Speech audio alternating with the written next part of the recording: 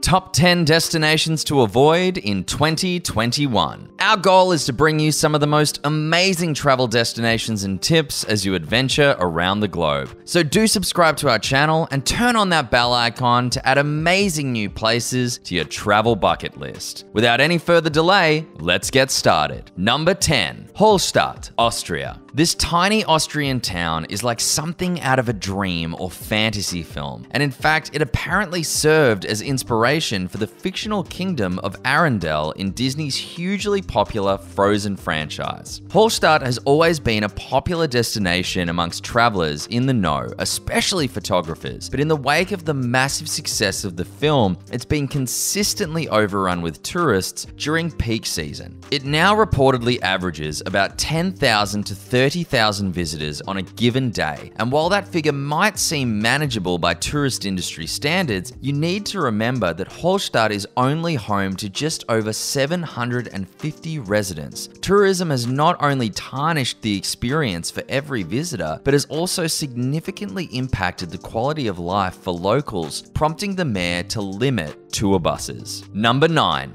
Faroe Islands. It's crazy how quickly things can change in the travel industry. In 2019, the Faroe Islands felt like this perfect little escape, a great destination for anyone looking to go off the beaten path heading into 2021. However, the inherent appeal of the Faroe Islands, coupled with increased representation on social media, has this Danish territory feeling overrun in 2016. The local Faroe Islands Tourism Board launched a brilliant marketing campaign, and it proved infinitely more successful than anyone could have imagined. Flash forward a few years, and this destination is closing itself off to visitors for one weekend a year so they can clean up and make improvements. The Faroe Islands are clearly doing everything they can to ensure that their tourist industry is a sustainable one, but with such success, overcrowding feels inevitable. Number 8, Lisbon, Portugal. Once considered the cool alternative to overcrowded Barcelona, Lisbon is now struggling with many of the same issues as its Spanish neighbor. The streets are packed with tourists to the point that during peak season, just navigating a popular neighborhood can get claustrophobic. The locals are starting to push back, and their want for privacy and comfort in their own city is something we should all endeavor to respect. Don't get us wrong, Portugal is still a great country to consider for your 2021 travel plans and remains notably easy on the wallet compared to other Western European countries. We're just suggesting that you consider a less buzzworthy Portuguese city, like Avito, which is being called the Venice of Portugal, or the fascinating city of Coimbra. Number 7, Santorini, Greece.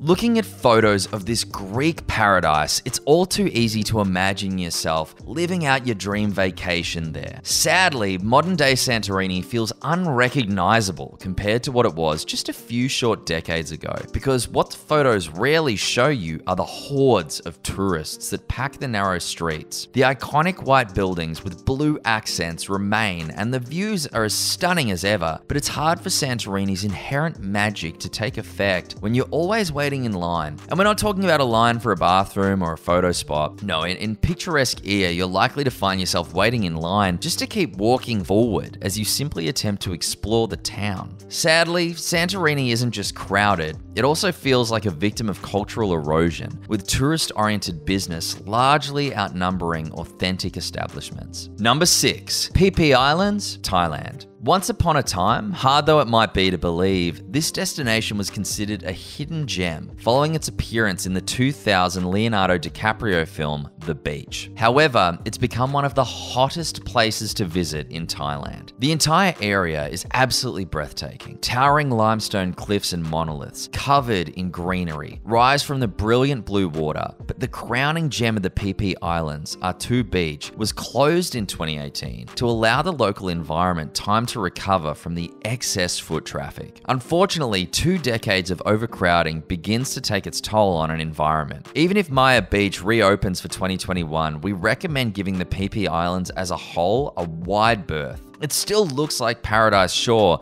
but only when there's no one there. Number 5. Switzerland. Switzerland thankfully doesn't have an overgrown tourism problem, probably because most people can't afford it. Switzerland has many things going for it: chocolate, cheese, the Alps, and excellence in banking. Unfortunately, it's also a contender for the highest cost of living anywhere on the planet. While travelers are sure to leave with a newfound appreciation of the price of rent and groceries back home, they might also find themselves cutting their trip short, from accommodations to entertainment and food. Your hard-earned travel budget doesn't go nearly as far in this admittedly beautiful country. If you've recently won the lottery, by all means, go for it. But if for the average traveler, it's safe to say that you'll have a richer and longer travel experience should you make a more economical choice. Number 4. Florida Keys National Marine Sanctuary, USA. Scuba diving is one of the greatest, most eye-opening activities that one can partake in. While traveling, when you take the plunge and venture into a colorful underwater world, you're essentially getting 2 trips for the price of 1. American diving enthusiasts are lucky because just off the southeast coast of the United States lies the 3rd largest barrier reef in the world. Unfortunately, this incredible ecosystem is currently in a very precarious situation, facing a triple threat in the form of invasive species,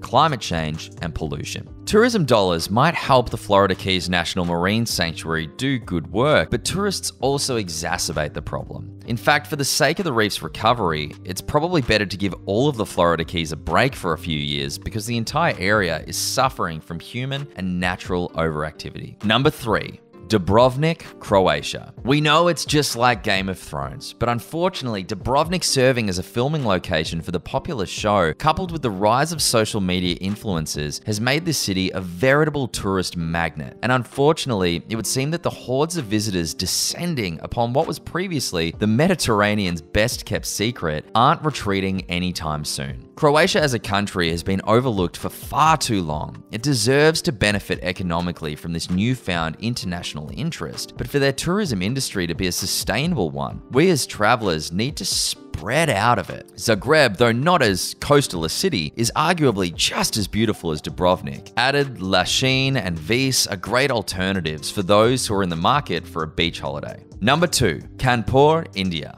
When people think of India from a travel perspective, at least there are typically 3 things that come to mind: food, iconic structures, and crowds. As the largest city in the state of Uttar Pradesh, Kanpur checks all 3 boxes. The Sri Radha Krishna Temple and the Kanpur Zoological Park are just a few of the area's most popular attractions. Kanpur's greatest claim to fame, however, is its leather. It's long been the tannery capital of India. Being an industrial and manufacturing hub, Kanpur is also considered to be among the cities with the worst air quality anywhere in the world. In 2018, when the World Health Organization published its list of most polluted cities by particulate matter construction, Kanpur was number 1. So while those leather and textile markets might be tempting, the overwhelming pollution is a strong argument for staying away. Number 1. North Korea. The current trend in travel seems to be towards authentic, unique, and highly localized experiences. Fortunately, our increasingly interconnected, documented, and small world destinations that fit that description feel fewer and farther between, but North Korea certainly does fit the bill. The Hermit Kingdom has recently been opening itself up to tourism and attracting adventurous travelers who are anxious to explore one of the most insular nations on Earth. The thing is, not only is it incredibly risky to visit a country with such severe laws and poor international relations, but it also raises ethical dilemmas. Yes, cultural exchange between outsiders and the local people is a benefit to everyone, but North Korean defectors ask that travelers not support the country's tourism industry. This is because the government controls what visitors see and do, and as such, trips serve to spread propaganda and provide funds to a dictatorship that violates the human rights of its citizens.